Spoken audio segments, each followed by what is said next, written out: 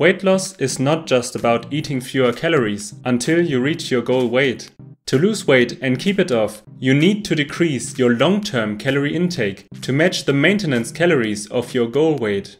If you diet and afterwards go back to your previous eating habits, you will also go back to your old weight plus more.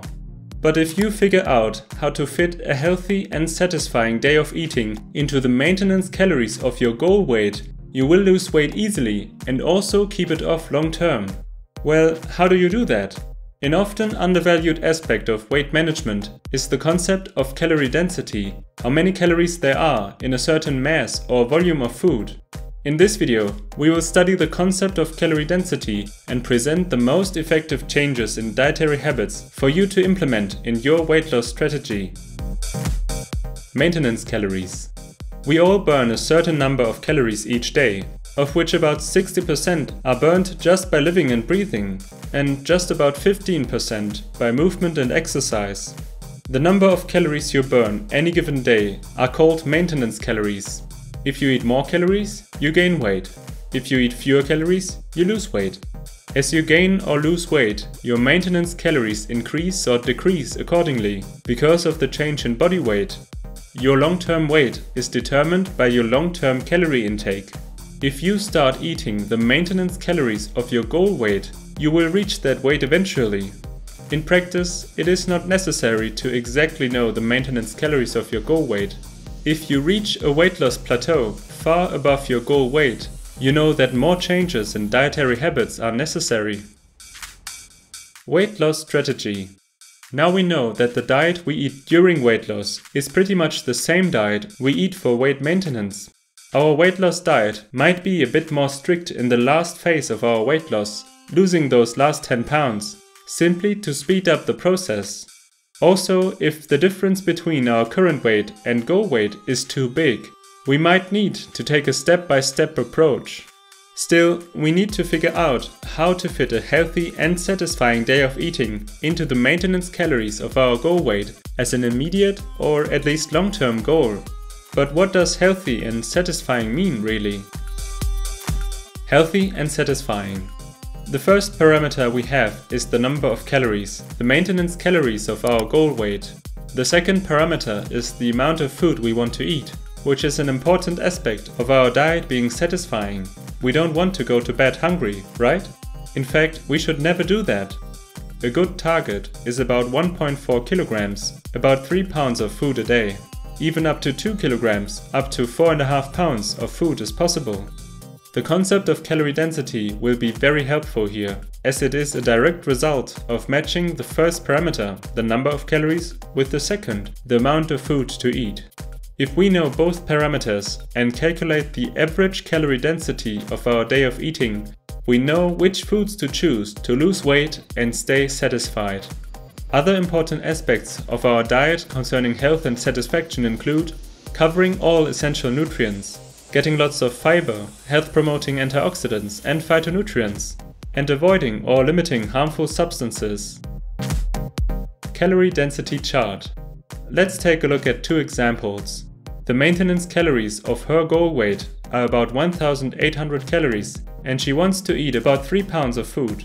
The maintenance calories of his goal weight are about 2,400 calories and he wants to eat 4 pounds of food, because he can. For both, the average calorie density of their food needs to be about 130 calories in 100 grams. So what does this mean? Well, if most of what you eat has a calorie density above 130 calories in 100 grams, you are going to have a hard time to fit the amount of food you want to eat in your calorie goal. At the end of your calories, there is still food you would like to eat. Here are some examples of different food groups and their calorie densities. Non-starchy vegetables, 30 calories per 100 grams. Fruits, 50 calories per 100 grams. Starchy vegetables, 70 calories per 100 grams. Intact grains and legumes, 120 calories per 100 grams. Eggs, 150 calories in 100 grams. Unprocessed meat, 200 calories in 100 grams. Bread, 250 calories in 100 grams. Most processed foods and sweets, 300 calories in 100 grams. Cheese, 400 calories in 100 grams. Nuts and seeds, 600 calories in 100 grams. Butter, 700 calories in 100 grams. Oil, 900 calories in 100 grams. Most liquid calories can be thought to be around 400 calories per 100 grams. Let's say you want to eat 2000 calories and 1.5 kilograms of food.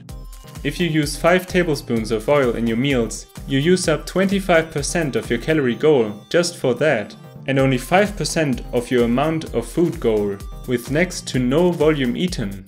Add in 100 grams of cheese for another 20% of calories and 7% of total food, with little volume.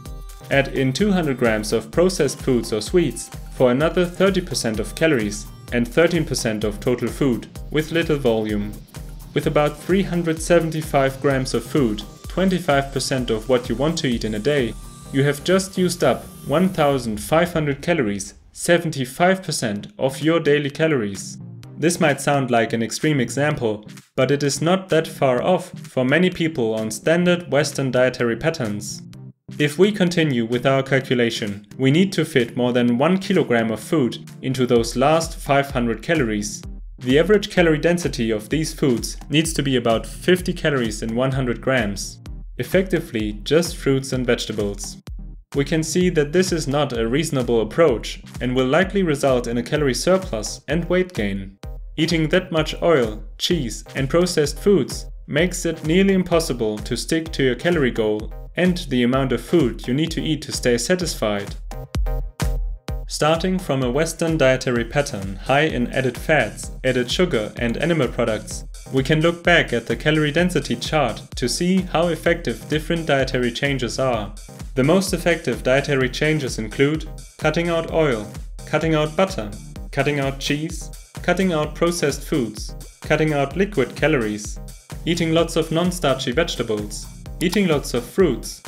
Very effective dietary changes include limiting oil, limiting butter, limiting cheese, limiting processed foods, limiting liquid calories, cutting out bread, cutting out unprocessed meat, eating more starchy vegetables.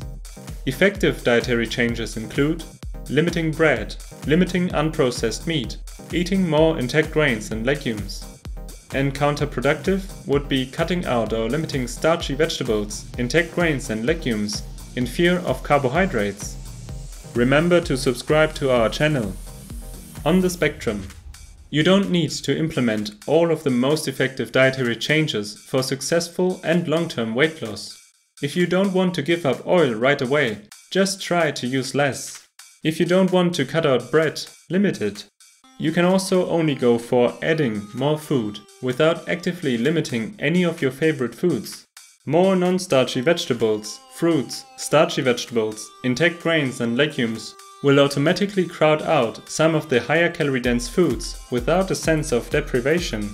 Even though these dietary changes are geared towards weight loss, they are also set out to improve your health.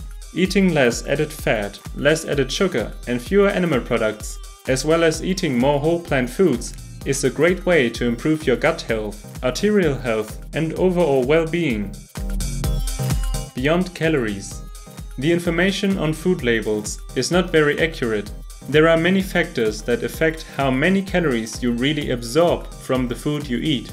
100 calories from carrots are very different from 100 calories from soft drinks. One example is resistant starch in legumes. It is counted as calories, but is not absorbed in the small intestine. Therefore, legumes effectively have about 20% fewer calories than what's written on the label. Similar to this, loosely chewed whole nuts have about 30% fewer calories than the same amount of nut butter. Green leafy vegetables can inhibit fat absorption. Every calorie you eat counts about 10% less on a high fiber diet. Branched-chain amino acids in animal protein can worsen your metabolism, which can decrease the number of calories you burn by about 10%, and so forth. You can expect various weight loss and health benefits the more you move towards eating more whole plant foods. We hope this video will help you on your weight loss journey. If you found this video helpful, please give it a like and share it with someone who might benefit from it. See you next week!